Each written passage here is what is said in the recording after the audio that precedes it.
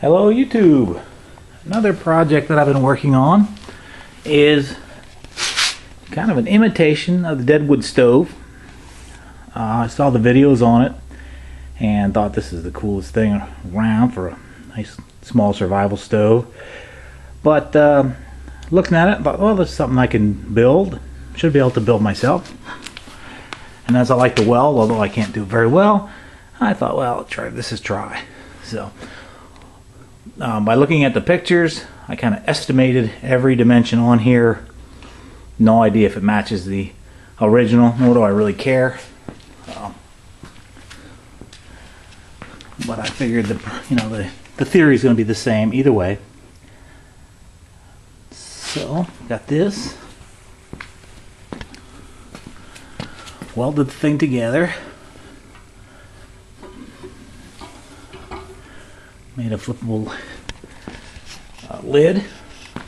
One thing I did in order to save myself some trouble in trying to fabricate a hinge, I bought the local Lowe's, I believe, an accessible hinge from a house, the house door, which is offset, and it worked out just perfect. As you can see, the thing is centered very nicely across the top, and there's my hinge.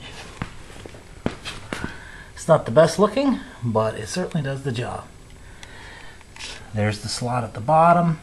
What I did with that is I cut that with a Dremel and then used a punch in through the snout piece to bend it down over flat. Now, where the deadwood stove actually has legs that are, looks like they're angle iron and they're bolted together, I tried something different. I used some bolts. I put them all in my vise. I cut them off so the angle at the top would be the same, and then welded them on. And what that allowed me to do was use some black iron pipe. Now I have some options here. If it's on a flat surface, I can just slide the legs right in here and everything will be nice and straight. If it's on an uneven surface, as you can see, I welded on a nut at the top so I can screw each individual leg on at a different height and adjust for any inconsistency either in the ground or the surface it's sitting on. So I was pretty happy with that. Again, it's a little crude. My welding again is pretty suspect, but again, something I really enjoy doing, so I thought I'd give it a shot. Let me set this up, get a good idea of what I'm looking at, how high it will be just at the standard.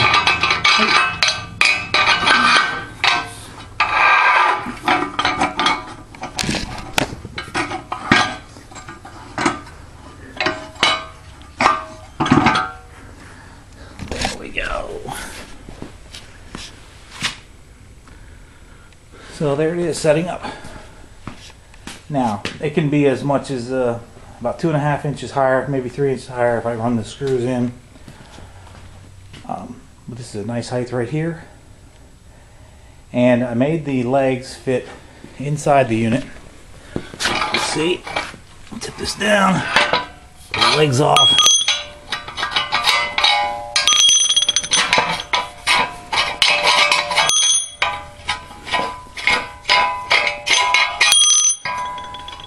Put it back up. All of the legs will fit straight in here.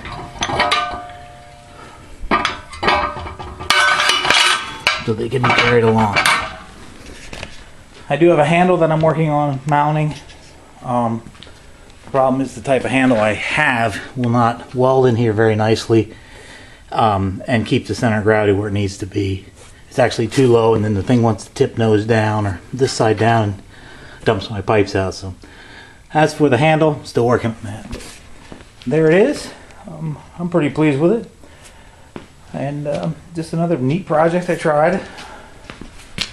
I have the 2-level chamber in here.